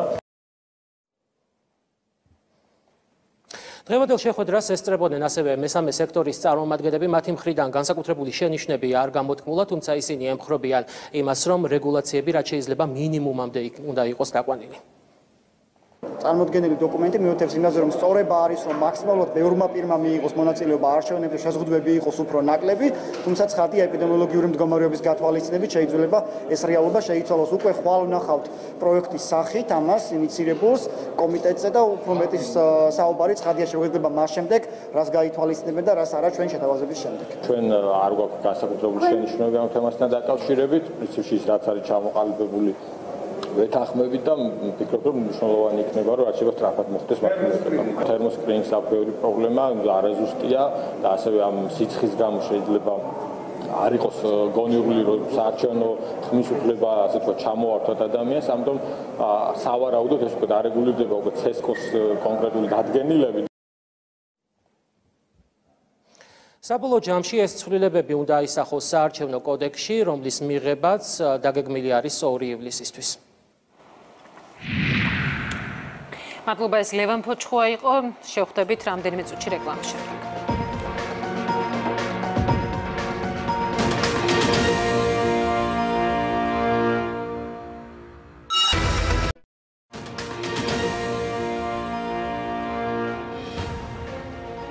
ქრონიკა კვლავ პირდაპირ ეთერშია. რადიკალური ოპოზიცია პოლიტიკური მიზნებისთვის ახლა უკვე გიორგი შაქარაშვილის ტრაგედიის გამოყენებას ცდილობს. მიუხედავად იმისა, რომ საქმეზე 17 ადამიანია დაკავებული და მიმდინარეობს გამოძიება, სააკაშვილის ტელევიზია და ნაციონალური მოძრაობა ამ ტრაგედიით სპეკულირებს. მათი მიზანია საზოგადოებაში შექმნან მოსაზრება, რომ სახელმწიფო საქმეს არ იძიებს და დანაშაულს ფარავს. სააკაშვილის ტელევიზიამ ამ საქმესთან ბერა ივანიშვილის სახელის მიბმაც კი სცადა. გარდაცვლილი ახალგაზრდის ოჯახი კი ამ ყველაფერს პოლიტიკურ შიზოფრენიად აფასებს. შემიძლია გარდაცვლილი ბავშვის მშობლების მოსაზრება გითხრა სრული ციტატით. რატომ გკლავს მეორედეს ბოროტი ადამიანი თავისი პოლიტიკური შიზოფრენიის გამო? ჩემი პატარა და უცოდველი გიორგი ძალადობამ მოკლა. ზუსტად იმავე ძალადობამ, რომლის მსხვერპლიც ახლა მისი ოჯახია. ემოციური სტატუსი სოციალურ ქსელში გარდაცვლილი გიორგი შაქარაშვილის ბიძას ეკუთვნის. მირიან ნიკოლაძე ყოფილი ხელისუფლების მაღალჩინოსანს ნიკა გვარამიას 19 წლის ბიჭის გარდაცვალების საქმის პოლიტიზირებასა და საკუთარ ტელევიზიაში დამახინჯებული ფაქტების გაჟღერებაში ადანაშაულებს. არ მჯეროდა თუ იარსებებდა საქართველოში თუნდაც ყველაზე ცივსისხლიანი ადამიანი, რომლისთვისაც გიორგის ტრაგედია როგორც მინიმუმ სულ ერთი იქნებოდა. მე და ბავშვის ოჯახმა გავიგეთ, რომ ჩემზე მეტად გიყვარდა გიორგი. გავიგეთ, რომ სისხლის სამართლის ვირტუოზი ბრძანდები, მაგრამ ერთი რამ ვერც ერთმა გავიგეთ. სლუკუნით და ცრემლების ღვარღვარით დაწყებული გადაცემა რატომ უნდა მთავრდებოდეს პოლიტიკური მოწოდებებით. მენანები გულწრფელად. გასაგებია ჩემთვის ის ისტერიკა, რაც ბავშვის სიკვდილის ვერ გასკანდალებს გაპოლიტიკურებამ გამოიწვია. სუსის აგენტობა, ოჯახის მოტყუება და ტრაგედიით ვაჭრობა. გაცნობით მწვავე იყო ბრალდებები, რომელიც ნიკოლაძის სტატუს გვარამიას მხრიდან მოხვა. მან გარდაცვლილის მგლოვიარე ბიძას საჯაროდ უთხრა, რომ დანაშაულის დაფარვაში ძალოვან უწყებას ეხმარება. მოკლედ ყველაფერზე წამსვლელი ერთი შეუმდგარი კაცია და ნულოვანი კომპეტენციის ადვოკატი. სუსთან შეკრული იყო მუდამ და ასეთივე დამოუკიდებელი ექსპერტები აუყვანა ამ საქმეშიც ოჯახს. ატყუებს ოჯახს, როცა არწმუნებს, რომ საქმე გახსნილია. გლოვიარე კაცს ამ სისულელეების წერისათვის რომ გცალია, უკვე გულისამრევია და საეჭვოც. კაცს საკუთარი გარდაცვლილი ნათესავის საქმეზე შეუსაბამობების აღმოჩენა და ამ შეკითხვების დახმარება რო ანერვიულებს და აღიზიანებს, ის ან დებილია ან გიჟი, ან ცხედრით მოვაჭრე. პატივს ვცემ თქვენ ემოციას, მაგრამ სრულიად ფეხებზე მკიდია თქვენი პოზიცია. ჩვენ ამ საქმეს ბოლომდე მივიყვანთ, იმის მაგივრად რომ მადლობა გვითხრათ, რომ საქმის შეუსაბამობებს ვიკვლევთ, გულისამრევ პასკვილებს გვიძღვნით, გრცხვენოდეთ. საზოგადოების უკმაყოფილება სოციალურ ქსელში ასევე ამ არხის ჟურნალისტის Facebook პოსტს მოყვა, რომელშიც ჩაქარაშვილის ტრაგიკული ამბავი 14 წლის წინ მომხდარ სანდრო გირგვნიანის გახმაურებულ მკვლელობაში ადარა. საქმეს, სადაც გირგვნიანის წამებასა და გარდაცვალებაში გამოძიებამ ყოფილი მაღალჩინოსნები ამხილა. მსგავსი პარალელი გირგვნიანის ბიძას ამორალურ ქმედებად მიაჩნია. მისი თქმით, ასეთი განცხადებები ნაციონალური მოძრაობის პოლიტიკურ მიზნებს ემსახურება. შედარება მათ ზუსტად იმისთვის უნდათ, რომ დათესონ ისევ და ისევ დესტრუქცია. ის 9 წელიწადი, რომლის დროსაც მათ ფაქტურად სისხლში ამოსვარეს საქართველოს მოსახლეობა, არ იყო საკმარისი იმისათვის, რომ დაწნარდნენ და ეხლა ჩუმად იყვნენ. პოლიტიკა საერთოდ აქ არ უნდა იყოს, არაფერ შუაში არ უნდა იყოს. ამ ადამიანებს აცალეთ რა თავიანთი შვილები დაიტირონ. 17 დაკავებულის მიუხედავად დანაშაულის დაფარვასა და გამოძიების არაეფექტიანად მსვლელობის წარმოსაჩენად, სწორედ გვარამიას არხმა არგუმენტად ბერა ივანიშვილის სახელიც გამოიყენა. იკვლიეს და დაადგინეს, რომ კონფლიქტში მონაწილე პირების ნაცნობი სწორედ ბერაა. ეს საკმარისია მათთვის იფიქრონ, რომ ივანიშვილის გავლენით დამნაშავეებს მფარველობენ. ეს ვერსია სპეკულაცია და ტრადიციული ტყუილია მართველი გუნდისთვის. დაუსჯელები არიან ფაქტობრივად ის ადამიანები, რომლებიც ქმნიან აი ასეთ გარემოს და ეს ზედად არის სახალისებული ხელისუფლების მიერ. იქით გადაწყვნენ ბერა ივანიშვილს. აქეთ გირგვლიანის სახელმწიფო მოკლა გირგვლიანი იმასთან პარალელის გავლება ხდება. ეს ერთი სიტყვით თუ შევაფასებთ, ეს არის უზნეო. ამაზრზენია, როდესაც ასეთი ძალიან მძიმე ტრაგედიებით ცდილობენ პოლიტიკური ძალებით საკუთარი ქულების დაწერას და ამ საკითხზე ისეთ სპეკულირებას, რომელიც არანაირ მორალურ სტანდარტში აღარ ჯდება. 19 წლის გიორგი შაქარაშვილის ტრაგიკულ ამბავზე საინფორმაციო ომი სოციალურ ქსელში თუ მედია საშუალებებში არ წყდება. ზოგ განცხადებაში სამართლებრივი საქმის პოლიტიკურ ჭრილში გადატანის ინტერესიც ჩანს. ეს იმ დროს, როცა გარდაცვლილის ოჯახს ამ ეტაპზე გამოძიებასთან არანაირი პრეტენზია არ აქვს. რაც შეეხება ამ ტრაგიკული ამბის სამართლებრივ მხარეს, დაკავებულთა ადვოკატების ნაწილი აღკვეთის ღონისძიების გასაჩივრებას გეგმავს. საქალაქო სასამართლოს გადაწყვეტილებას უფლებადამცველების სააპელაციოში ხვალ გაასაჩივრებენ, თუმცა მათ შორის არ არის გიგა ტატიაშვილის ადვოკატი. გიორგი ყიფშიძე დარწმუნებულია, რომ გასაჩივრებას აზრი არ აქვს და ამტკიცებს, რომ მისი დაცვის ქვეშ მყოფი კონფლიქტში არ მონაწილეობდა. რა გახდა ფეხბურთელის გარდაცვალების მიზეზი, ისევ უცნობია, ექსპერტიზას პასუხი 2 კვირაში უნდა ჰქონდეს. ნანუკა ქაჯაია პირდაპირ ეთერში. ხადია, ვიდრე მთავარ კითხვას პასუხი გაეცემა თუ რა გახდა 19 წლის ფეხბურთელის გარდაცვალების მიზეზი, საზოგადოება ფაქტობრივად ყოველდღიურად ახალ ინფორმაციას ვიგებთ თუ რა მოხდა 19 ივნისის მცხეთის რაიონში, ვინ რა დაინახა და ვინ სად ნახა ბოლოს გიორგი შაქარაშვილი.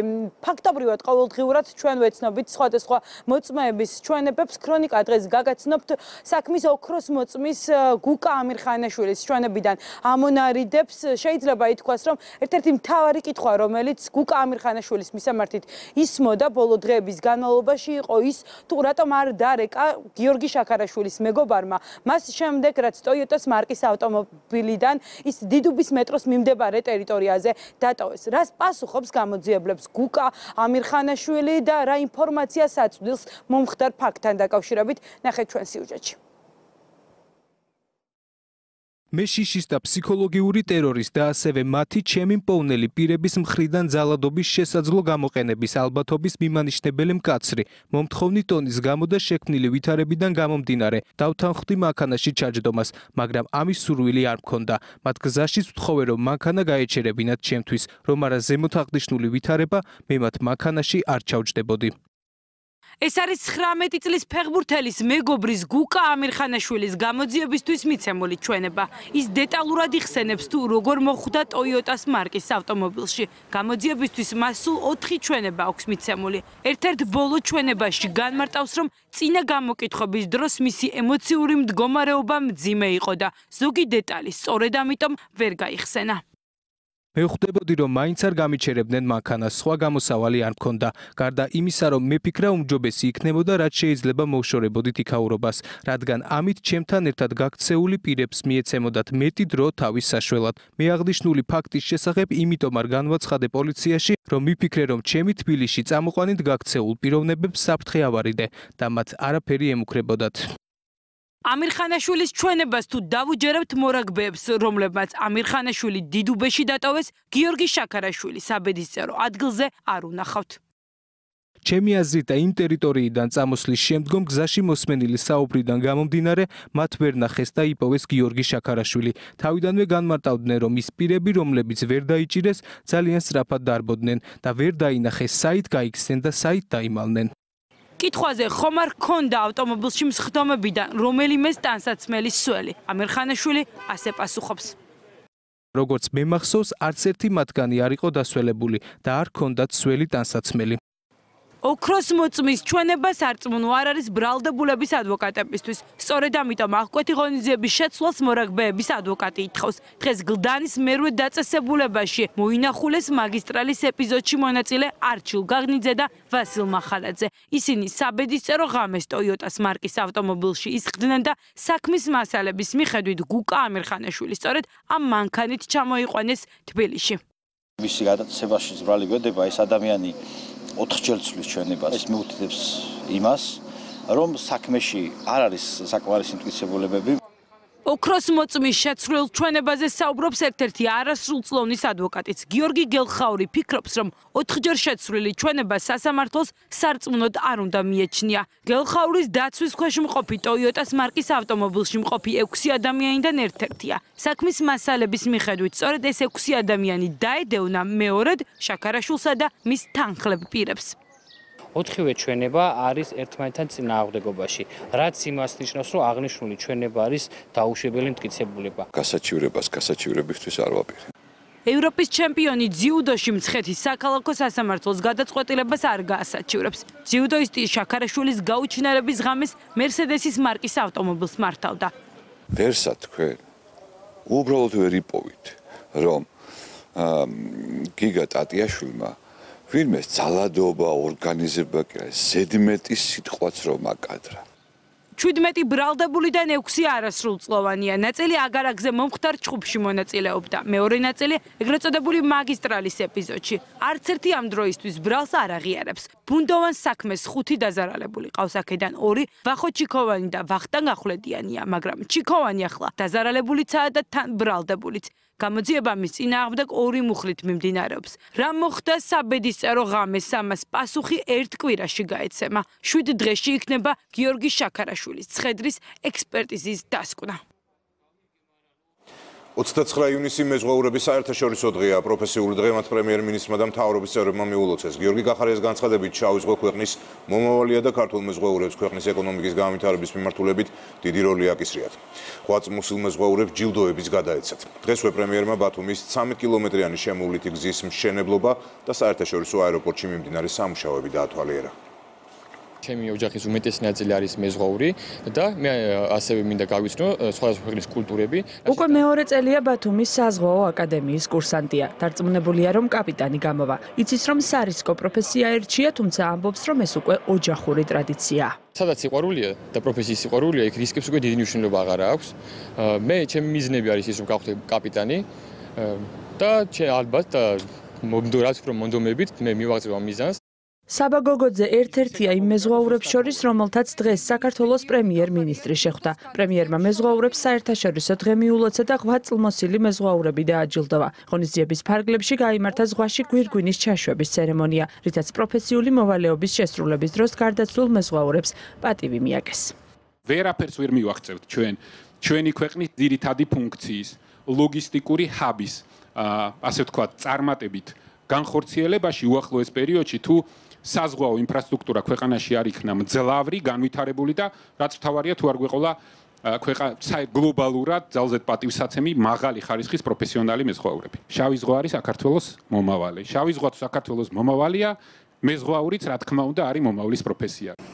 ვიზიტის ფარგლებში პრემიერ-მინისტრმა ბათუმის გაფართოებული საერთაშორისო აეროპორტიც დაათვალიერა. ახალი ტერმინალის მშენებლობის დაწყების ცერემონიაში გიორგი გახარიასთან ერთად მონაწილეობა ეკონომიკისა და მდგრადი განვითარების მინისტრმა მიიღო. საერთაშორისო აეროპორტი წელიწადში 1,200,000 მგზავრს მოემსახურება. დასრულდება ეს გლობალური გამოწვევა, რაც დაკავშირებულია კორონავირუსთან, ისევ დაუბრუნდება ტურიზმის აღმავალი ტენდენცია. ბათუმის საერთაშორისო აეროპორტი და ეს პროექტი არის სწორედ იმ ოპტიმისტური ხედვის ნაწილი, რასაც როგორც ბათუმის მენეჯმენტ კომპანია იზიარებს, ასევე ჩვენ რასაკვირველია ამის ხელშეწყობას ვაკეთებ. იზრდება ბათუმის საერთაშორისო აეროპორტის მოცულობა და შეუძლია რომ 600,000 მგზავრის ნაცვლად მოემსახუროს 1,200,000 მგზავრს. პრემიერი ინფრასტრუქტურის მინისტრთან და აჭარის მთავრობის მეთაურთან ერთად ბათუმის შემოვლითი გზის რეაბილიტაციასაც გაეცნო. პროექტი 13 კილომეტრიანი მონაკვეთის მშენებლობას ითვალისწინებს. ამ ეტაპზე 17 ხიდი და 4 გვირაბი შენდება.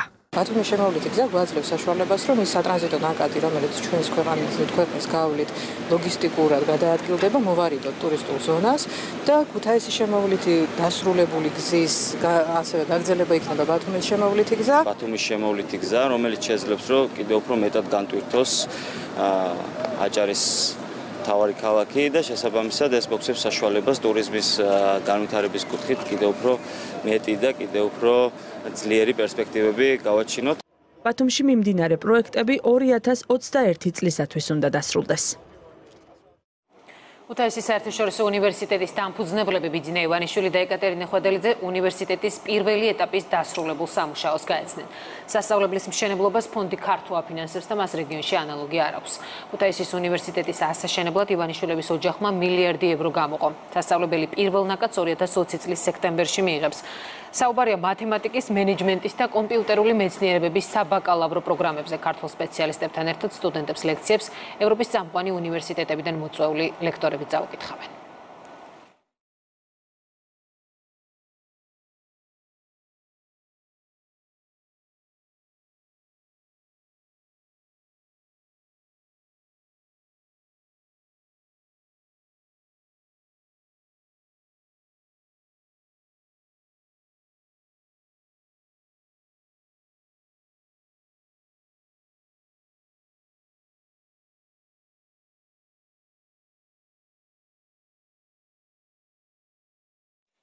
გიორგი გაბუნია სააკაშვილის მომავალი ალტერნატივა რეგიონში უკრაინელი ჟურნალისტები უკრაინულ ქართული ეგრეთ წოდებული მედია პროექტის შესახებ კიდევ ერთხელ ამჯერად პრესკონფერენციაზე საუბრობენ. სააკაშვილის უკრაინიდან წასვლას მოითხოვენ და ადგილობრივ სამართალდამცველებს მისი მხრიდან ინფორმაციის დამალვის ფაქტით დაინტერესებისკენ მოუწოდებენ. ჟურნალისტები ეგრეთ წოდებულ უპრეცედენტო საერთაშორისო მედია პროექტს შუამავლად ისევ ელისო კილაძეს ასახელებენ. ნინო არგლიანია პირდაპირ ეთერში. ლევან, სააგენტო უკრაინული ახალი ამბების ხელმძღვანელები იმედისთვის მიცემული ექსკლუზიური და სკანდალური ინტერვიუს შემდეგ პრესკონფერენციას მართავენ და ასევე სკანდალურ განცხადებებს აკეთებენ, რომლის მიხედვითაც ისინი ამბობენ, რომ ქართველ ჟურნალისტზე შეკვეთით განზრახ მკვლელობის მცდელობის შესახებ ინფორმაცია წინასწარ ჰქონდათ მიხეილ სააკაშვილს და ზურაბადეიშვილს და ამ ამბის გამოყენებას ისინი პოლიტიკური მიზნებისთვის, უფრო კონკრეტულად კი წინა საარჩევნო დაპირებენ. უკრაინელი ჟურნალისტები განცხადებით მიმართავენ უკრაინის გენერალურ პროკურორს, შინაგან საქმეთა მინისტრს და უსაფრთხოების სამსახურის ხელმძღვანელს ჟურნალისტის საქმესთან დაკავშირებით და ამ საქმეში მიხეილ სააკაშვილის მხრიდან ინფორმაციის დამალვაზე სასწრაფოდ დაიწყონ გამოძიება. ინტერვიუ საკმაოდ ვრცელია, რომელიც დღეს გავრცელდა და ამ ინტერვიუში ოლეგ დეინეკა და ვალერი ტოუმაჩი საკმაოდ ვრცლად საუბრობენ იმ გეგმის შესახებ, რომლის მის მიხედვითაც გიორგი გაბუნია მიხეილ სააკაშვილის ალტერნატივად უნდა გაეცნო მსოფლიოს და ასევე საუბრობენ ჟურნალისტები იმის შესახებ თუ რა როლი ჰქონდა ამ პროცესში ქრონიკა პლუსის დამფუძნებელს ელისო კილაძეს. Мы сейчас показываем видео, на котором зафиксировано. ინტერნეტში გამოქვეყნებული ვიდეოებიდან ჩვენ გავიგეთ, რომ ელისო კილაძე უკვე რამდენჯერმე იყო ნამყოფი უკრაინის მთავარ აეროპორტში, ბორისპოლში, სადაც მას ხვდებოდა მიხეილ სააკაშვილის პირადი დაცვა.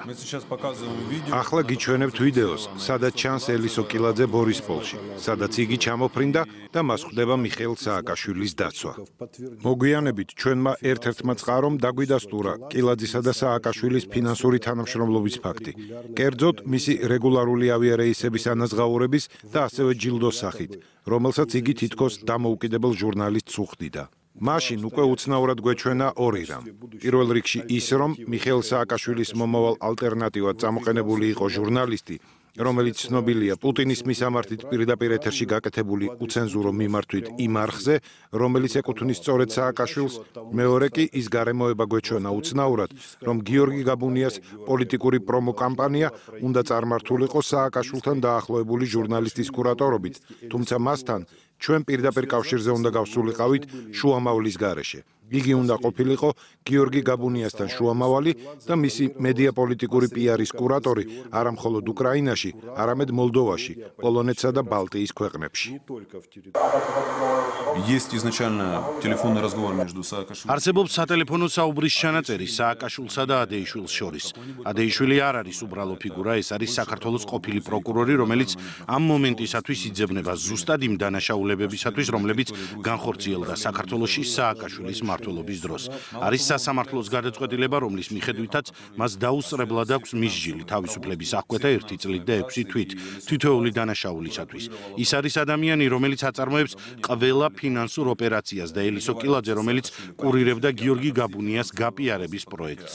ის ჩამოფრინდა კიევში სააკაშვილთან პოლიტიკური შეთანხმების მისაღწევად, თუმცა ყველა ფინანსურ საკითხს, მაგალითად მისი ავიაბილეთების თანხის ანაზღაურების და სხვა აფინანსებდა ადეიშვილი. სწორედ სააკაშვილი და ადეიშვილი საუბრობენ გაბუნიაზე სატელეფონო საუბარში.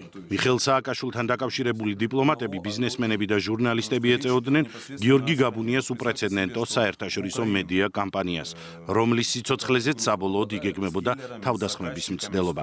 შეგვიძლია წარმოვიდგინოთ რა მასშტაბის აღშფოთების, პროტესტისა და შესაძლო პოლიტიკური დესტაბილიზაციის გამოწვევა შეეძლო ტელეჟურნალისტის მკვლელობას. ახლა წარმოვიდგინოთ ამ ინციდენტის საერთაშორისო რეზონანსი, თუ კი მოესწრებოდა გაბუნიას პიარ კამპანიის განხორციელება. მოგვიანებით დადასტურდა თავად მიხეილ სააკაშვილის თანამონაწილეობა ამ ბოროტ გეგმაში. როგორც ირკვევა, მან წინასწარ იცოდა თავისივე ტელეარხის ჟურნალისტზე მკვლელობის მცდელობის სამზადისის შესახებ და მალავდა ამას უკრაინის სამართალდამცავი ორგანოებისაგან. ეს მტკიცდება სატელეფონო საუბრით სააკაშვილსა და ზურაბ ადეიშვილს შორის.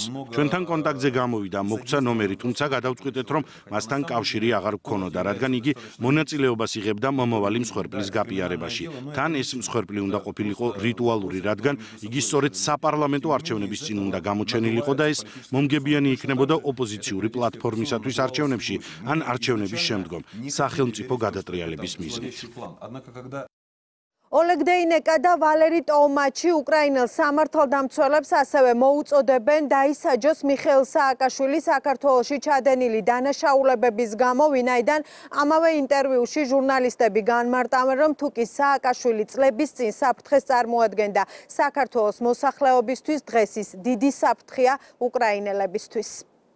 Saakashvili угрожает სააკაშვილი ემუქრება ჩვენს ქვეყანას არა მარტო ჟურნალისტებისა და საზოგადოებრივი აქტივისტების მოკლედ, არამედ სააკაშვილი უკვე ღიად იმუქრება ჩვენ ქვეყანაში შიმშილითაც. ანუ ადამიანი, რომელიც აქ ვითომ და წესრიგის დასამყარებლად ჩამოვიდა და რეფორმების გასატარებლად უკვე აფრთხილებს ქვეყანას, რომ იქნება შიმშილი. სააკაშვილი არის ქართველი, მას აქვს პოლიტიკური პარტია საქართველოში, რომელიც უნდა აიკრძალოს, რადგან ის არის საფრთხე ამ ტერიტორიაზე მცხოვრებთათვის.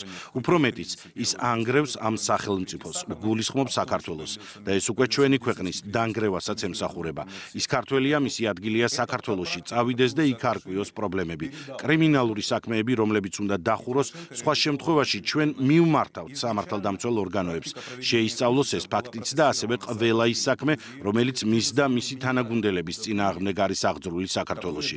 ამ დანაშაულებებისათვის უნდა დაისაჯოს აქ, უკრაინის ტერიტორიაზე. ის წარმოადგენს საფრთხეს ჟურნალისტისათვის, სამოქალაქო აქტივისტებისათვის და მთლიანად უკრაინის მოსახლეობისათვის. უკრაინელმა ჟურნალისტებმა, როგორც მაყურებელმა მოისმინა, ბევრჯერ ახსენეს ინტერვიუში ჟურნალისტი ელის ოკილაძე ქრონიკა პლუსის რედაქტორს. ჩვენ ბუნებრივია საპასუხო განცხადებისთვის დავუკავშირდით, თუმცა მან თქვა, რომ ამ თემაზე დამატებით განცხადებას აღარ გააკეთებს, თუ არ იქნება მეტი კონკრეტიკა. კილაძე ამბობს, რომ მისი პოზიცია უცვლელია, მან არაფერი იცის გიორგი გაბუნიას პოლიტიკური გეგმების შესახებ და ასევე არ იცნობს უკრაინელ ჟურნალისტებს. მაყურებელმა კი ასევე იცის, რომ ამ თემასთან დაკავშირებით სახელმწიფო უსაფრთხოების სამსახურმა კილაძე უკვე გამოკითხა, საქმე ეხება გამოძიებას, რომელიც შეკვეთით განზრახ მკვლელობის მცდელობას უკავშირდება. მადლობა ნინო, ეს ნინო არღლიანი იყო. და რაც შეეხება COVID-19 შესახებ, ბოლო ცნობებს საქართველოში ვირუსის დღეს დადასტურებული 2 შემთხვევიდან 2-ვე იმპორტირებულია. ახლად ინფიცირებულების სატვირთოს მძღოლები არიან ერთი აზერბაიჯანის მოქალაქეა, ის თბილისის ინფექციურ საავადმყოფოში მკურნალობს, რაც შეეხება გამჯამრთელებულებს. დღეს კლინიკა 6 პაციენტმა დატოვა. პანდემიას კი ჯერ ბოლო არ უჩანს, ზოგიერთ ქვეყანაში მთავრობებს უკვე მეორედ უწევთ საიზოლაციო ღონისძიებების გატარება, რადგან ახალი კორონავირუსით ინფიცირებულთა რიცხვი ისევ იზრდება. განსაკუთრებით ეს დიდ ბრიტანეთს ეხება, სადაც COVID დადებითი პაციენტების რაოდენობა არ იკლებს. ნიღბების ტარება სავალდებულო გახდა ახლა ირანშიც. მსოფლიოში COVID-19-ით გარდაცვლულთა რაოდენობამ კი 9 მილიონს გადააჭარბა. ფატალური შემთხვევების რიცხვით პირველ ადგილზეა ამერიკის შეერთებული შტატები, შემდეგ ბრაზილია და ბოლოს გაერთიანებული სამეფო. კორონავირუსთან დაკავშირებული საკითხები და ქვეყნებს შორის მიმოსვლის აღდგენა ის თემები არას დღეს ჯანდაცვის მინისტრმა და გერმანიის ელჩმა განიხილეს. დიპლომატმა და მინისტრმა საკონსტიტუციო ცვლილებებზეც ისაუბრეს. ეკატერინე ტიკარაძემ აღნიშნა, რომ ცვლილება ქვეყნისათვის ისტორიულია. მინისტრმა ასევე ხაზი გაუსვა, რომ ეს შეუძლებელი იქნებოდა მეგობარი სახელმწიფოების ელჩების ჩართვის გარეშე. მინისტრის თქმით, სწორედ გერმანიის ელჩის პრინციპული, პატიოსანი და სამართლიანი მონაწილეობა იყო უმნიშვნელოვანესი პროცესის წარმატებით დასრულებისთვის. მოხარული ვარ, რომ მქონდა შესაძლებლობა მინისტრისთვის პირადად მიმელოცა ის წარმატება, რასაც კორონავირუსთან დაკავშირებით ქვეყანამ მიაღწია. განვიხილეთ ქვეყნებს შორის თანამშრომლობა, მათ შორის ფრენებთან დაკავშირებული საკითხები. როგორც მოგეხსენებათ, გერმანიასა და საქართველოს შორის მიმოსვლა ეტაპობრივად განახლდება. ევროკავშირის სახელმწიფოები 2 დღეში მესამე ქვეყნების მოქალაქეებს ნებას დართავენ, რომ საზღვარი გადაკვეთონ. შერჩეულია 15 უსაფრთხო ქვეყანა და მათ შორის არის საქართველო. არსებული ინფორმაციით შეთანხმება შედგა და საკითხიც ინიცირებულია. რამდენიმე დღეა ამ თემაზე ბრიუსელში დიპლომატები მსჯელობენ და ოფიციალური განცხადება სავარაუდოდ უახლოეს საათებში გავრცელდება. ქეთევან ქარდავა გვერდება ბრიუსელიდან. ვირუსის შესაჩერებლად 2ჯერ და 2 კვირით გადავადებული დროებითი შეზღუდვები ევროკავშირის გარე საზღვრებზე მოიხსნება 1 ივლისიდან. საზღვრები 17 მარტს დაიკეტა ერთდროულად ყველასთვის, მესამე ქვეყნებისთვის და ევროკომისიაში ითქვა, რომ ვერ მოხდება ერთდროულად გახსნა, ეს შეუძლებელია, ვინაიდან განსხვავებული ეპიდემიოლოგიური სიტუაცია სახელმწიფოებში, სწორედ მონაცემები ის თუ როგორ უმკლავდება ჯანდაცვის სისტემა გამოწვევას, რა წესები მოქმედებს და რამდენად ეფექტიანად სრულდება, არის გადამწყვეტი ფაქტორი, როდესაც დგება გადაწყვეტილების მიღების დრო. უკვე არის სარეკომენდაციო სია ქვეყნების, რომელთა მოქალაქეებსაც აქვთ უფლება, რომ 1 ივლისიდან გადაკვეთონ ევროკავშირის საზღვარი. საქართველო არის პირველივე სიაში, საქართველო არის ერთადერთი ჩვენი რეგიონიდან, ასევე ერთადერთი აღმოსავლეთ პარტნიორობის ინიციატივის მონაწილე სახელმწიფოებიდან. სია განახლდება 2 კვირაში ერთხელ. არ არის გასაკვირი და მოსალოდნელიც იყო, რომ საქართველო იქნებოდა ამ პირველივე სიაში, იმ განცხადებებიდან გამომდინარე, რაც ჩვენ გვესმოდა მთელი ამ პანდემიის პერიოდში, როგორც ბრიუსელიდან, ასევე წევრი ქვეყნებიდან, რომ საქართველოს ხელისუფლება გაუმკლავდა წარმატებით ამ გამოწვევას და გადადგა ეფექტიანი ნაბიჯები ვირუსის გავრცელების შესაჩერებლად. დღეს ეს განცხადება გააკეთა რეგულარულ ფრენებზე საქართველოს მთავრობის მეთაურმა. პრემიერ-მინისტრი აცხადებს, რომ გადაწყვეტილების მიღება მოხდება, როდესაც ამის შესაძლებლობა იქნება და მოხდება ეს ფრთხილად საქართველოს მოქალაქეების ჯანმრთელობის დაცვის მიზნით და ეს არ იმოქმედებს ევროკავშირის ქვეყნებთან ურთიერთობებზე ნეგატიურად. ჩვენ ყველაფერს გავაკეთებთ იმისთვის, როგორც კი შესაძლებლობა გვექნება ფრთხილად გავხსნათ საზღვრები. თითოეული ჩვენი ნაბიჯი, აი იმ სპეკულირების მაგივრად, რომელსაც პარლამენტი და დაწყებული ზოგიერთი ტელევიზიის საშუალებით ავრცელებენ, რეისები რატო გადადეთ, მხოლოდ და მხოლოდ ერთი მიზეზით. და მიზეზი გახლავთ ჩვენი მოქალაქეების ჯანმრთელობა. არ დაგავიწყდეთ, რომ რეგიონში არის სერიოზული აფეთქება ბევრგან და ჩვენ ეს ყველაფერი გვაქვს კოორდინაციაში, მოლაპარაკების საფუძველზე გაკეთებული თითოეულ ჩვენს პარტნიორთან და არაფერი ჩვენს ურთიერთობებს ევროკავშირთან ამ სატრანსპორტო თვალსაზრისით არ ემუქრება. თითოეული ნაბიჯი გამოწვეული და განპირობებული არის პირველ რიგში ადამიანის ჯანმრთელობით და იმ მიღწევით, რომელიც ჩვენ გვაქვს, როდესაც დღეს ჩვენს რეგიონისგან განსხვავებით ჩვენი кейსების, ინფიცირების შემთხვევების რაოდენობა ერთ ნიშნა ციფრით არის განსაზღვრული და ზოგიერთ ქვეყნებში ასობით არის ყოველდღიურად და ეს უნდა გავითვალისწინოთ.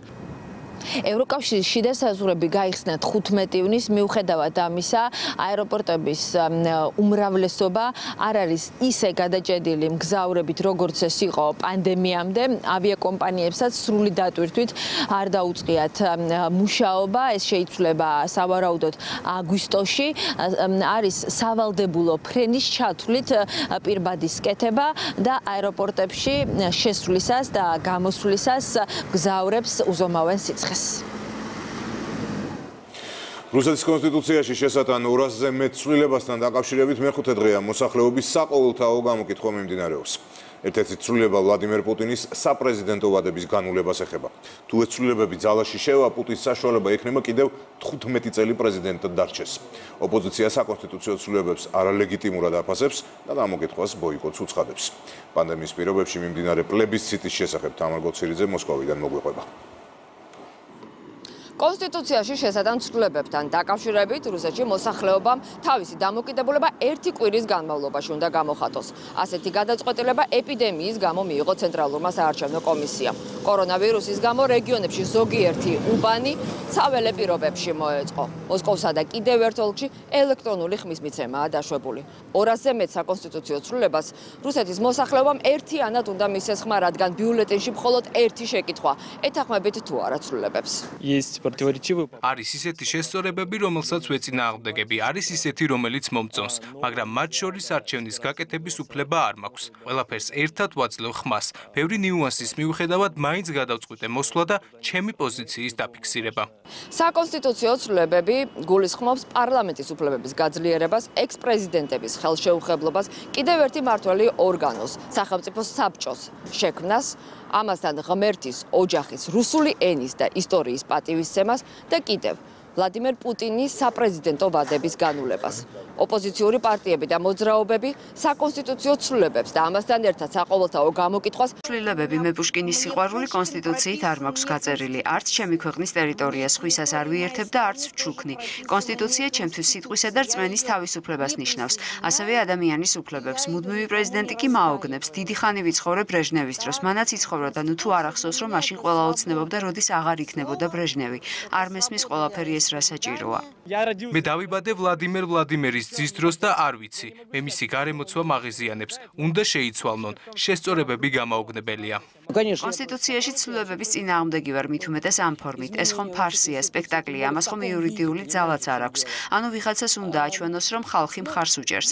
ეს ერთი ადამიანის თამაშია, ისევე როგორც აღლუმი იყო ერთი ადამიანისთვის. ცენტრალური საარჩევნო კომისიის მონაცემებით ამ დრომდე უკვე 40 მილიონმა ადამიანმა მიიღო მონაწილეობა გამოკითხვაში. საზოგადოებრივი აზრის კვლევის ცენტრმა კი უკვე გამოაქვეყნა შუალედური ეგზიტ პოლები, სადაც ნათქვამია, რომ ცვლილებებს გამოკითხულთა 70% უჭერს მხარს. საყოველთაო გამოკითხვა 1 ივნისს დასრულდება და ამის შემდეგ დაიწყება ოფიციალურად ხმების დათვლა. თავდაცვის ძალების მოქმედ ხელმძღვანელს გენერალ-ლეიტენანტ ვლადიმერ ჩაჩიბაიას მისივე მოადგილე გენერალ-მაიორი გიორგი მათიაშვილი შეცვლის. აქამდე მათიაშვილი სხვადასხვა მნიშვნელოვან პოზიციას იკავებდა ის თავდაცვის ძალებში 1998 წლიდან მსახურობს. ჩაჩიბაია კი თავდაცვის ძალებს 2016 წლიდან მეთაურობდა.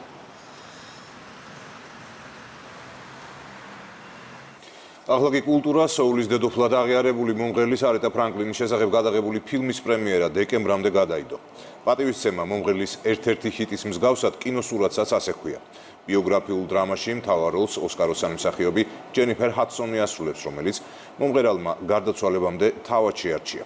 კინოსურათის ტრეილერს მსოფლიო პრესამ უკვე უწოდა მუსიკალური დღესასწაული.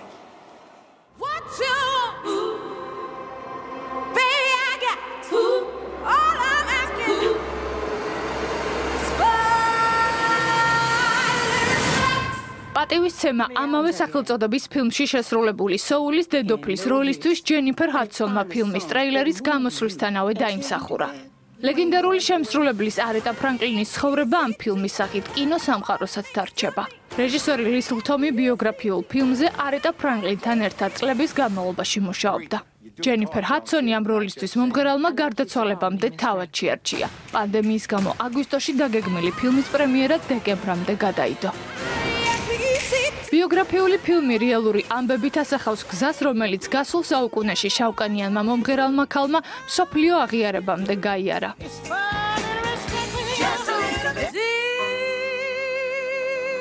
14 წლის ასაკში სცენაზე გამოჩენამდე ყველაფერი ეკლესიაში სიმღერით დაიწყო. ყოველთვის ამბობდა, რომ მუსიკისა და ხალხის სიყვარული მისთვის ღმერთი საჩუქარი იყო. მისი ხმა ნახევარი საუკუნის განმავლობაში აჯადოებდა ყველას.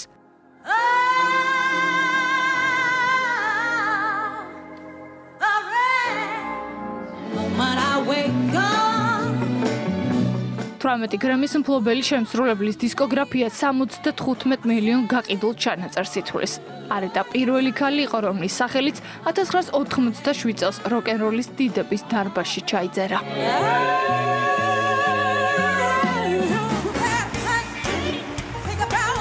გასულ წელს სოულის დედოფლის ხსოვნისა მიმიწყნულ საღამოზე მისი სიმღერები სწორედ ჯენიფერ ჰადსონმა იმღერა. როგორ გაართმევს თავად ფილმის ნამდვილი გმირის მიერ დაკისრებულ მთავარ როლს ჯენიფერ ჰადსონი. ამას კინოსა და მუსიკის კრიტიკოსები მოუთმენლად ელიან. მომღერლის კინობიოგრაფია კი უკვე ინახავს 2006 წელს ფილმში ოცნების გოგონების შესრულებული მეორე ხარისხოვანი როლისთვის აღებულ ოსკარს. Jennifer Hudson.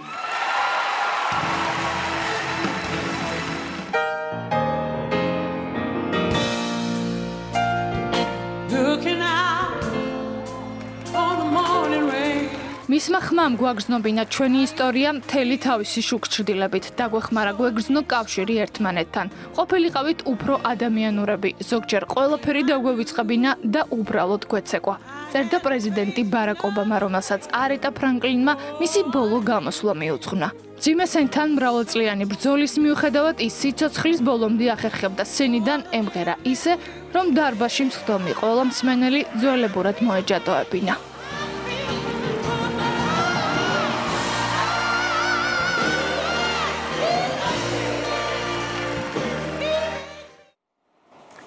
დღის ყველა სიახლეს გაიცნობით ვებგვერდზე იმედი ნიუს წერტილში, ახლა სპორტის სიახლეების და ამედის პროგნოზის დრო ნახავთ.